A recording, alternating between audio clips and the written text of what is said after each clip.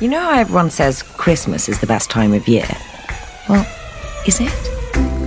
I just have anxiety. So many parties and outfits. So much socialising, so much family. Is that really a good thing? Cooking is intense.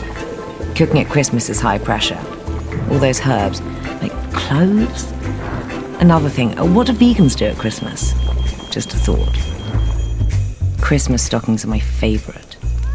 No, not stockings that are Christmassy, but a stocking filled with gifts. It's just like a birthday, right? It is a birthday if you think about it, technically. Speaking of mistletoe, that is something I love about Christmas. Merry Christmas!